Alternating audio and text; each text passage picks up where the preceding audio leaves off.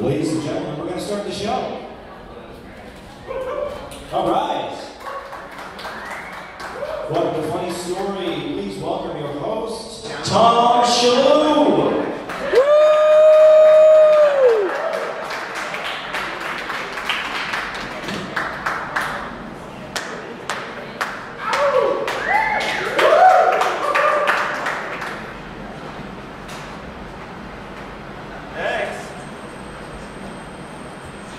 Thanks, How you doing? How you doing? Good. Can you tell that was me announcing myself back there? No. I like doing that. Welcome to Funny Story. How many people have, how many first timers here at Funny Story? Oh, that's good. That's good. This is a good group. So we tell stories here, we drink beer. I think drink beer is like the first priority. And then, you know, we kind of slice it up by telling stories. This is probably the least planned show in New York. What I do, I'm always the host of the show, and I kind of run the thing. And I think of interesting people to put on the show, and then I don't ask them what they're going to do. I just say, come to my show. It's called Funny Story, and that's about the only direction I give them, that it's a storytelling show. And so people can do whatever they like. And if they ask for guidance, I usually keep them very cool. I say, you know, I think you're going to be great. Don't worry about it. So it's great for me because I always start off the show and I tell a little story, and then I sit down, have a beer, and watch the show with all of you. So the show is partially for my benefit because I don't want to know what's going to happen. And people always surprise me, but it always turns out great. Are you excited or what? Yeah! All right. You know, I just got back from Scotland. And they did the referendum. That's cool news, isn't it? Very big. What do you guys think? What do you think is going to happen? Do you think independence or no? Say independence. Raise your hand if you think. You don't. No, it's not going to happen, is it? They're going to go against it. But you wouldn't believe it. When I was over there was no vote. Every window had a yes in it. You would think it was yes, but it's the silent majority. They don't want to really separate from Great Britain. But I don't have any stories from Scotland because it just happened. I just got back from there, and you know that phenomenon where something just happens and you don't think there are any stories. And a year from now, I'll be telling Scotland stories, but I just don't have any. I don't feel like anything happened while I was over there. Like if you go to China, I thought I'd tell you some China stories. Is that good? China's a big country, isn't it? First of all, don't get all nervous when I talk about China. I said something, I was on TV the other day, and I said something about Chinese guy. People were like, whoa, are you going to talk about that? It's like, people get so scared, don't they? We have an Asian woman here sitting in the front, right? What's your Asian? I'm going to ask you what kind of Asian. What's that? People are so sensitive. I don't know what kind of Asian people are, but I know there are different kinds of Asians, so I'm going to ask her. That's okay, isn't it? The more Asians back here, right? What's you're Korean? Okay. You know, I knew a guy once, a Japanese guy, that he was like a businessman. And I asked him, you know, we were in a bar, and we're having a drink, and I said, and I was kind of awkward about saying, you know, there was another Asian over there, and I was because, you know, he was Japanese, so I was always talking about Japanese. And then I said, oh, well, that guy, the Japanese guy, or he said, no, Japanese. And he was just he knew he wasn't Japanese. And I said, oh, yeah, what is that guy? And he said, Korean. I said, oh, how do you tell? You guys are good at telling. How do you know? Give me a tip. How do you tell? And this is what he said to me. He said his beard, a Japanese guy, he said, Korean man, very easy to anger. Very easy to make him angry, but 10 minutes later, forget about it. I said, oh, okay, that's a Korean man. He said, Chinese man, very difficult to anger, very difficult to make him angry. But when you make him angry, he stay angry for life.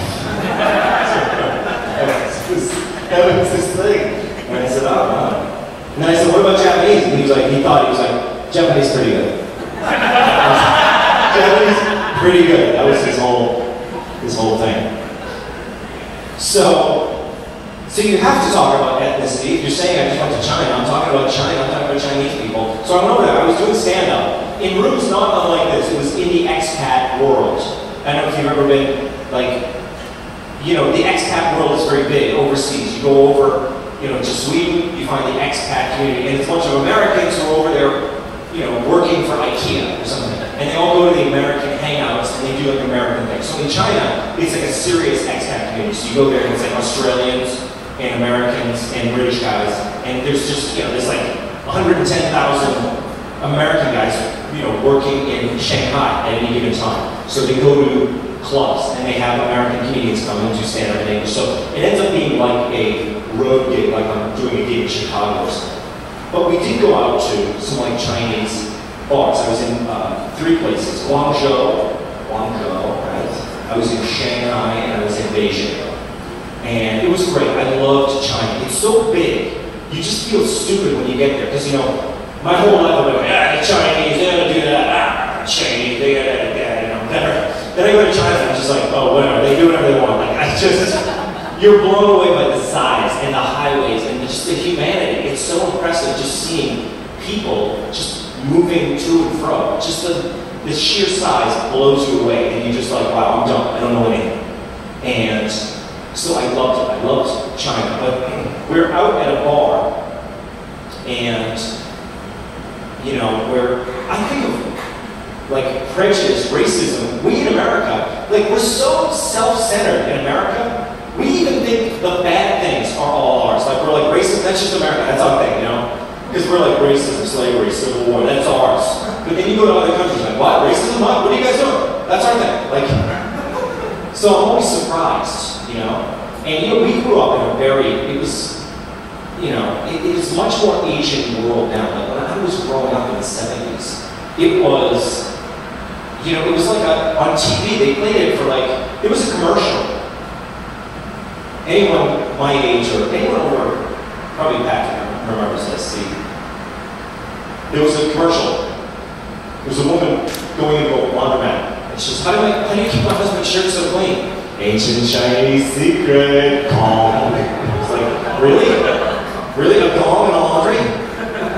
They did gongs all the time. That was like a normal thing. Like watching Get Smart, it was a detective comedy. But you know, the Chinese guy would walk in. It would play a gong when he walked in. It was Pavlovian. And the first Asian I met was in junior high. It was a kid from Vietnam. I swear to God, I heard a gong when he walked in. It was like, it affected my life. So you think that petty prejudice is an American thing, but it's not. It's everywhere you go. So we're in this bar, and this Chinese guy, and he is like, you know, he speaks really good English. He's always dealing with the Americans, so he's like a real, you know, diplomat with the British guys. But we went out to a bar, and this wasn't an American bar, like an expat hangout. It was kind of a little of both. Like the Americans went there and the Chinese went there.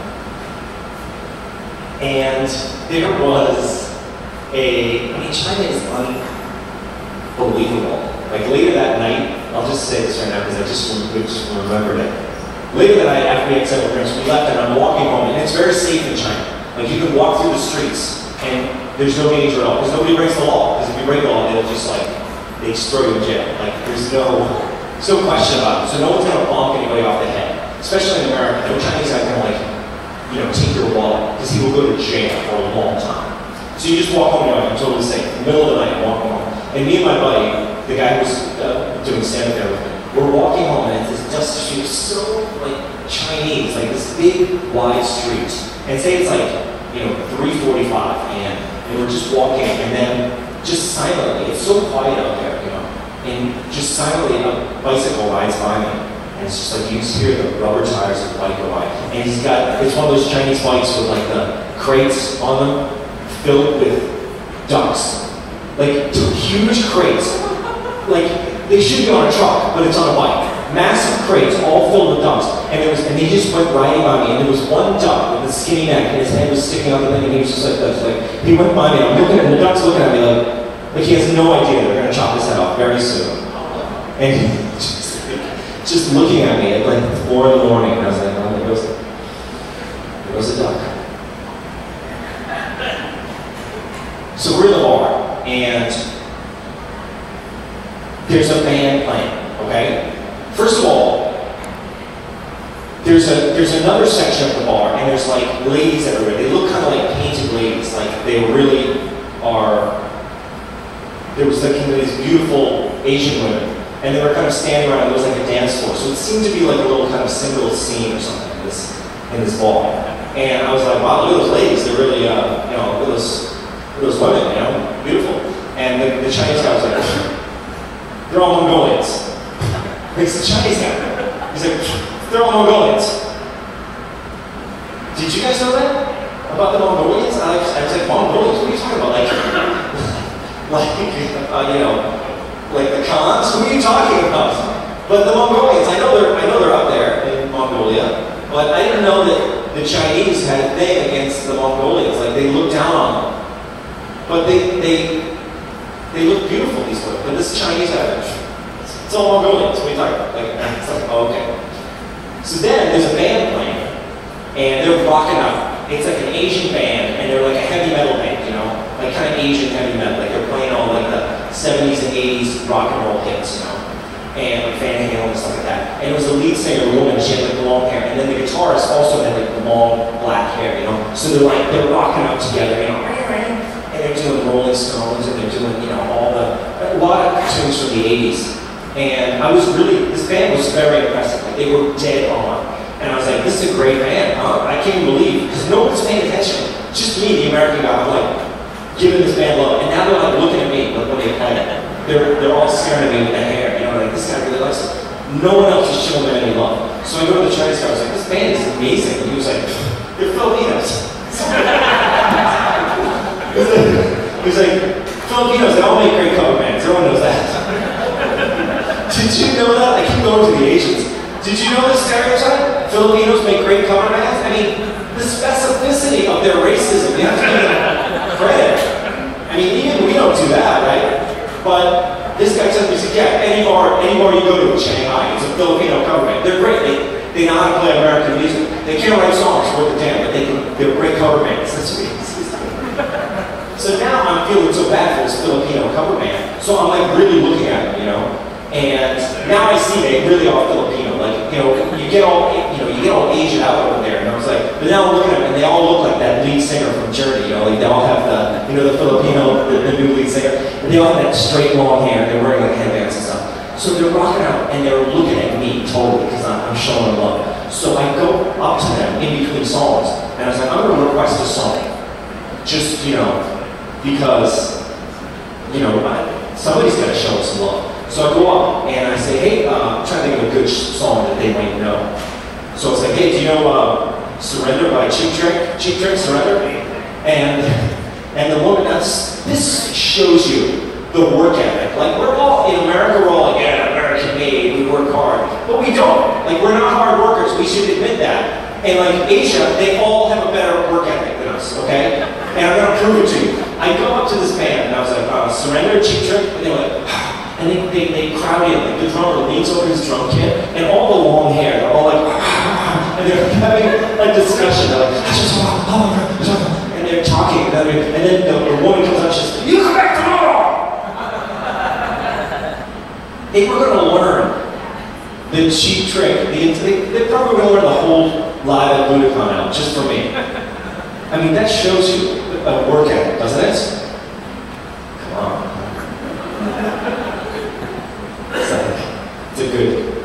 It's a good story about, I think it's a life-affirming story. You guys are ready for some great storytellers, everybody? Huh? Is Caitlin in there? Ben, do you see Caitlin at all? She's going to be here, because I saw her, so she's on her way. But what I'm going to do is bring up to the stage my wonderful guest. I wanted to have him on the show for some time.